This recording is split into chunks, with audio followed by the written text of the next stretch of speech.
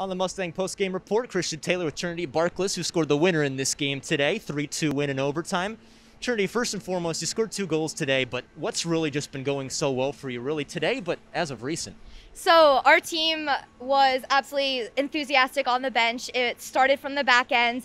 Right from the first puck drop, everybody was erupted, everyone was excited, and it's so easy to play a clean hockey game when you have that behind you.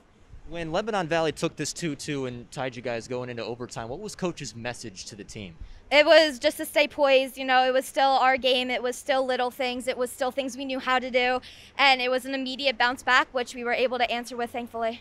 It seems like this team is coming up big in many situations, but once again, another grinded out victory. What does really this say about the team?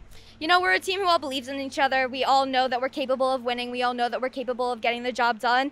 And without having trust with every single player who steps on the ice, it just doesn't happen. Trinity, thank you very much. Congrats on the win. Thank you so much. Trinity Barcless, I'm Christian Taylor. GoMustangSports.com.